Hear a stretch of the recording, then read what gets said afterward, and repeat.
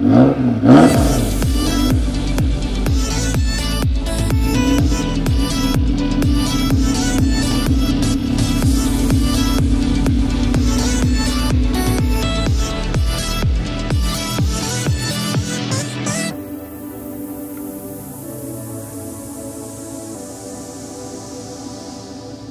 to the Heeltoe Corner Club. We're in your corner with another great video, this time a DIY on changing front brake pads on a TLX Type S. This is probably going to work for an MDX Type S as well. This is a brand new Brembo caliper to Acura, and we wanted to make sure that you knew how to change out these pads in case your pads wore out.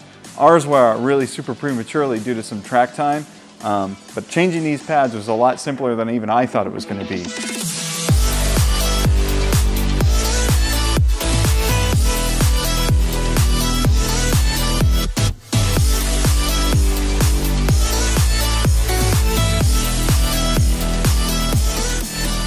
The Brembo brakes on the TLX Type S are a little bit of a different caliper than I've seen before. It's got this bridge that goes over the back, which probably makes it very strong and stable, except for that means the pads can't come out the back. On a lot of these types of calipers, you can slide the pads out without taking the caliper off, which is really nice.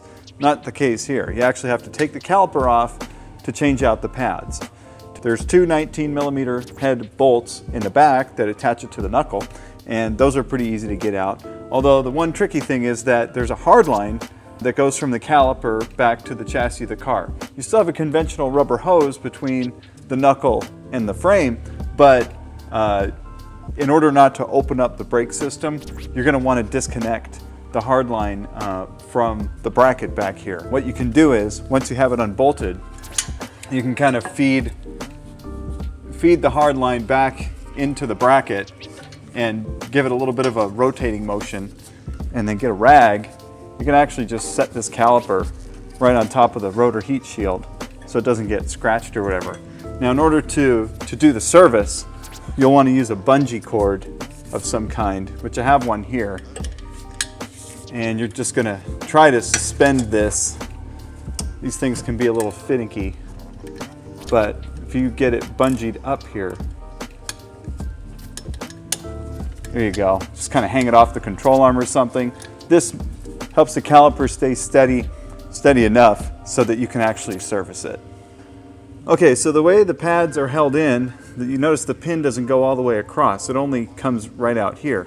Once you have the caliper off the rotor, the only thing really holding the pads in place is these springs against the pins. So you can just slide them right off, and then the whole pad comes out.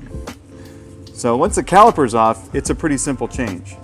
Wow, look at that wear pattern. I've got like at least 4mm over here, and we're practically metal to metal on this side.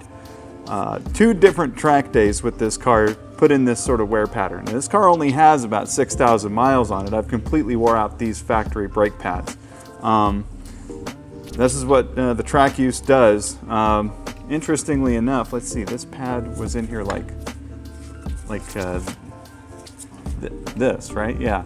So that means that this was the outboard side at the top, right? So it wore away much more aggressively on the top side, which is really interesting. I mean, I would have thought a caliper that mounts like this would have a more even wear pattern, but I guess I was just wearing it that hard.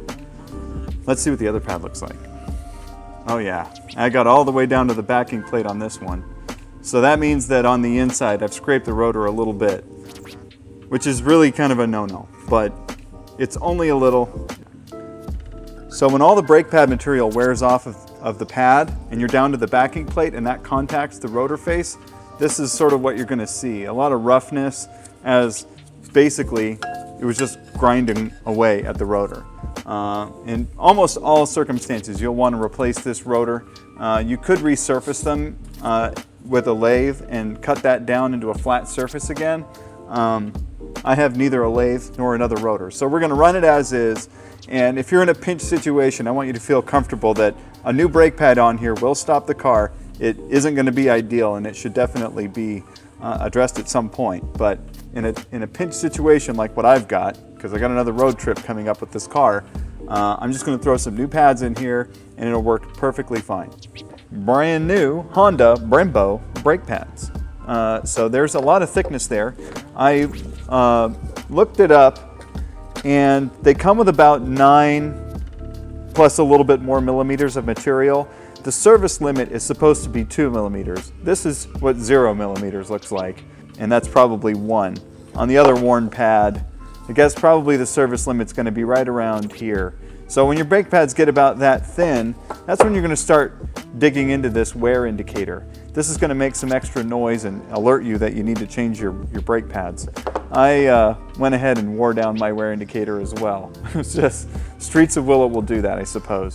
Here is the part number for the factory Honda pads, and I've got these for sale on heeltoeauto.com. I'll put a link down in the description. But it's a Honda specific compound, and there's been a lot of press about this car saying these brake pads absolutely are not track pads, and I can tell you that they do stop fine on the track, but they are not track pads in any great sense of the word. And at this time of this video, there are not very many options available for aftermarket pads for you. I do have access to Carbotech pads in this backing plate. Hawk at this time isn't making one, but I'm sure that Hawk, EBC, they're all going to jump on this pad as soon as they can. This is going to be the same caliper as on an MDX Type S and probably maybe some future Type S models as well. But for now, we're just going to throw in some new factory pads and get down the road.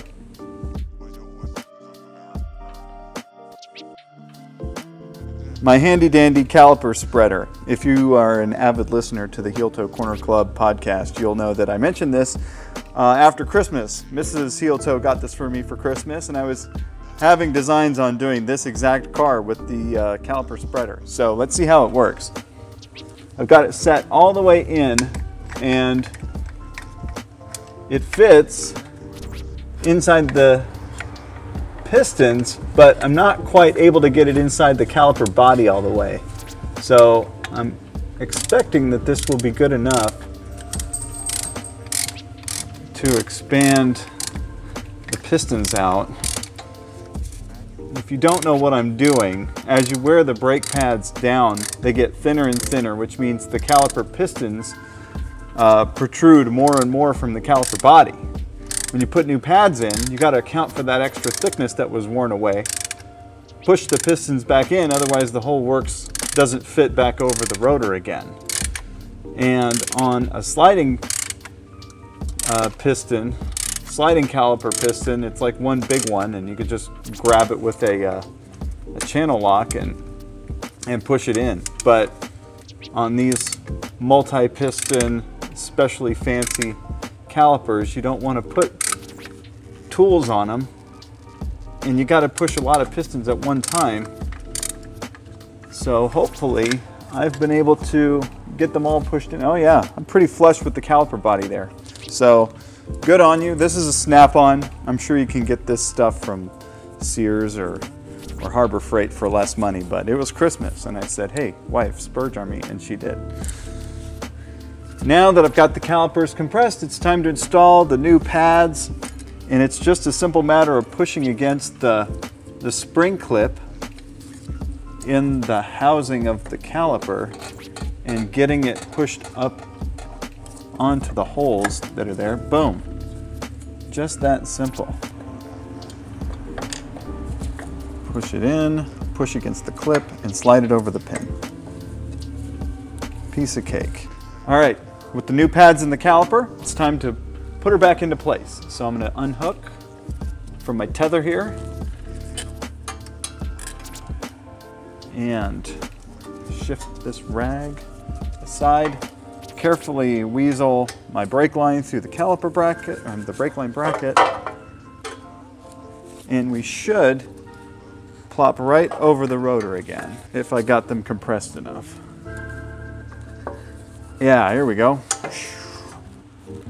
Voila.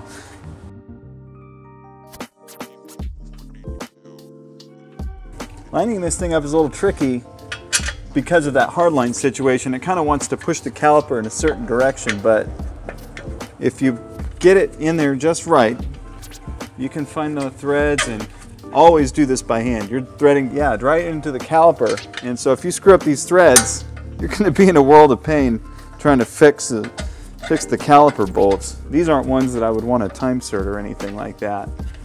So I'm just going to run them in by hand. I don't have the torque specification for this. These bolts. What the fuck is that? Oh, there it is. 50 foot-pounds. I've got no problem torquing this by feel.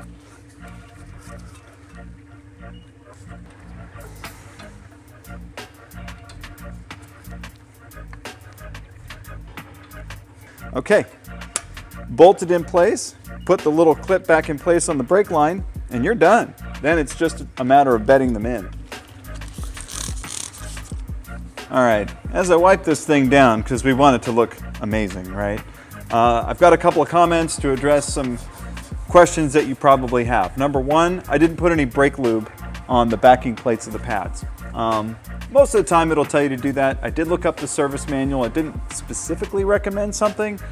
I think it mentioned putting lubricant in there, but to be honest with you, there wasn't any on the factory pads when I pulled them off. And I don't usually go for that lube anyway. Feel free to go on without it. I don't necessarily think that you must have lubricant there unless you are having a particular noise that you're trying to get rid of. Another thing is the surface of the rotors. Clearly I'm not resurfacing these rotors. I think it's a little bit mythy to say that you must have a fresh rotor surface with new pads. Some brake pad manufacturers absolutely tell you must. The reason why they do that is because you're much more guaranteed not to have any vibration or weird noises if you have a fresh surface, and then therefore if you put new brake pads in and you've got a problem, you don't call them complaining. But the reality is that if your rotors are in good shape, if you're braking smoothly and you're not having any excessive weird noise, there isn't really a strong reason to resurface them if you're putting the same or a more aggressive brake pad in place. If you're putting a milder brake pad in there, you could run into a problem. And the reason why is this. When you do your bedding procedure or any normal driving, a transfer layer goes from the brake pads onto the rotor. And when that transfer layer is here, it's kind of like creates a sticky surface for the brake pads to attach to. If you put a more aggressive brake pad in than the previous one, the old surface is going to wear down, and then you're going to put a new surface on with the more aggressive pads. Going to the same pad compound like I have here, this mating surface that's on these rotors is already fairly well suited to the pads that I'm using. So it's not specifically critical that I resurface or do anything crazy with these rotors or put new rotors on in this particular stage. Are there situations where you should do that? Yes, definitely. Is it the end of the world if you don't? No, it's not. I've had a lot of people do a brake pad that's just a pad swap, and it works out just great. And if you are like many Honda owners and you are getting a vibration or noise with your factory original pads, putting a little bit more aggressive brake pad in will clean up the surface, you'll get rid of your vibration most of the time, and it'll brake smoother and better than it ever did before. And you don't necessarily need to resurface these, just put better pads in. And if you have any question about which pads you should be running, definitely reach out to us, leave a comment below, something like that. We'll be able to consult you and help you get a brake pad that's going to be suitable to your needs.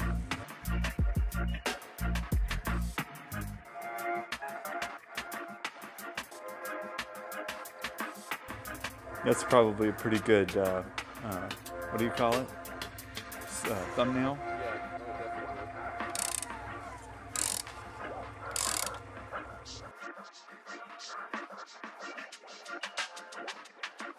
Another tip, after you've compressed the pistons back into the caliper, you've actually got an excess of space between the pads and the rotors. When you go to push your foot on the pedal the first time, it's going to sink right to the floor.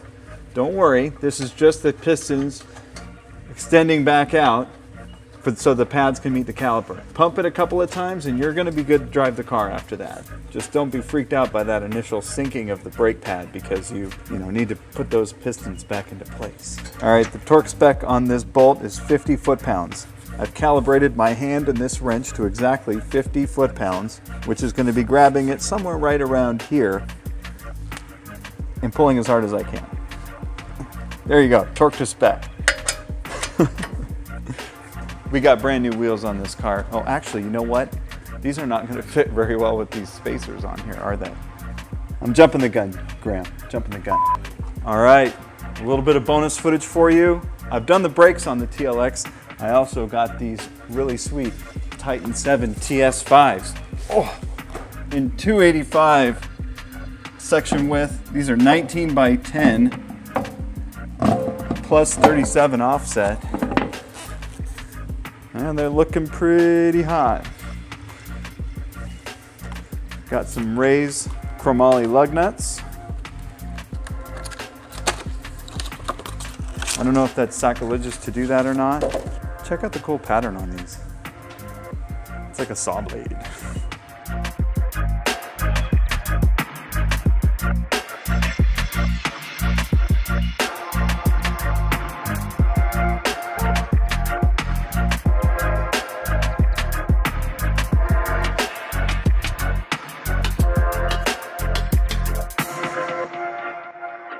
Thank you so much for watching this video on changing the brake pads on the Acura TLX Type S.